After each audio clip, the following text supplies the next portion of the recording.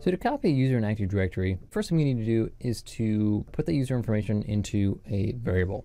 But before we do that, if I just use Get-ADUser to look at this user, so I'm using the Anthony Howell user in this case, I'm looking at the title and department properties. You can see that these have been set.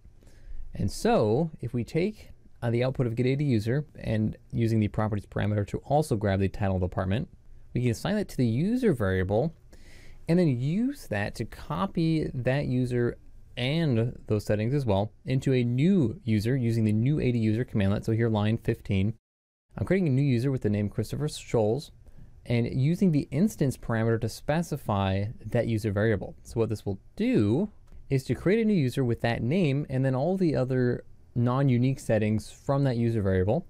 And so if we look at that user using Get-ADUser again and look at those title and department properties, we can see that that user has the same properties that the Anthony Howell user had. So, and you can use that to copy a number of attributes, but not all of them copy. Let me give you an example here. So for instance, if I do a Get-ADUser on the Anthony Howell user again, and I look at the member of and password last set properties, you can see that this user is a member of a couple of groups, the operations and IT, and had a password set. And so we could take that output and again, assign it to the user variable.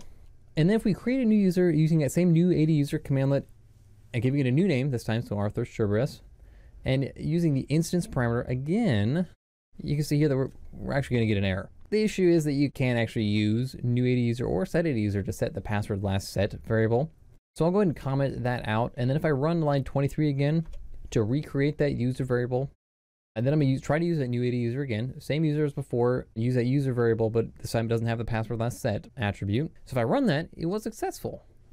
But if I use Get-ADUser to look at that user, specifying those member of and password last set properties, you can see that neither of them have value.